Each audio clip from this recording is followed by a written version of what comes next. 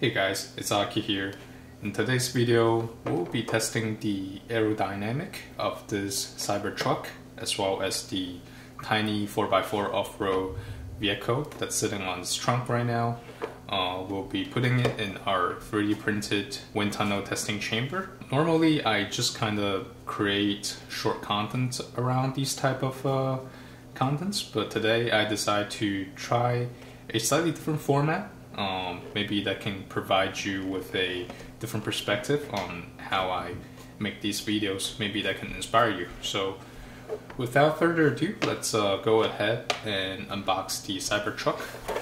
First, I got these models from Temu, but so far I'm pretty happy with the car models I received. It looks like it's secure to the base with the twist to unlock.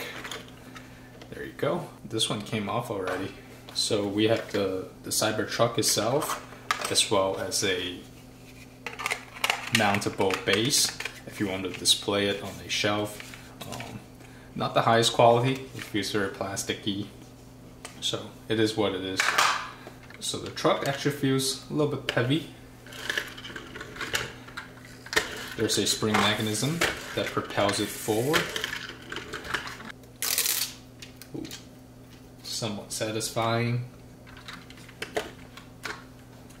The doors open, all four, and you can see some of the interiors, somewhat accurate. And comment down below if you know what this little vehicle is called. Somehow I just forgot it as soon as I started making this video. So I'm glad that the tailgate opens, because some of you ask what the aerodynamic profile is with the tailgate folded down. Oh, and the front hood also folds up for a little bit of storage, not much. Alright, a couple of things we gotta do before we start experiments that I usually don't show on my shorts.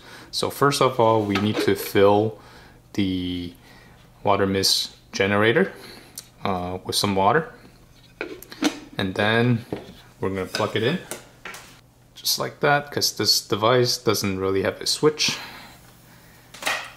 And as you can see right now, it starts making water mist. Check this out.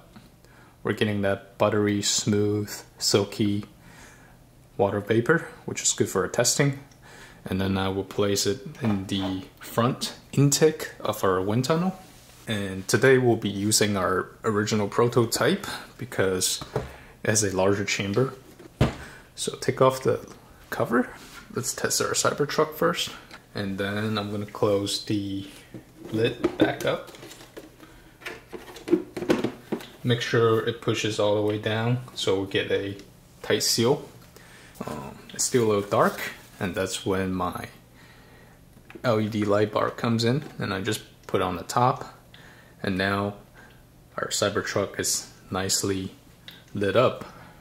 We have our control knob for our fan that's sitting in the back here. All we need to do is turn it on.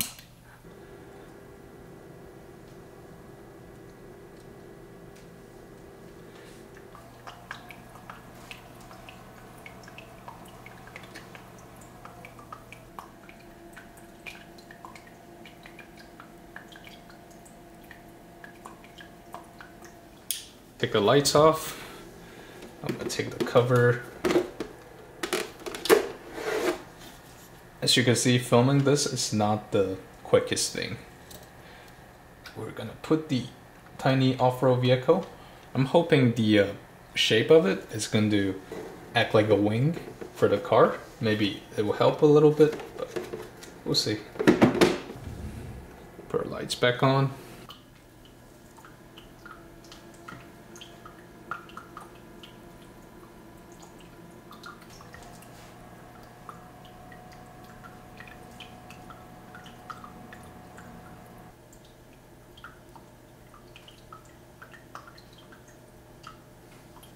So yeah, that's it guys. Cybertruck versus our mini wind tunnel.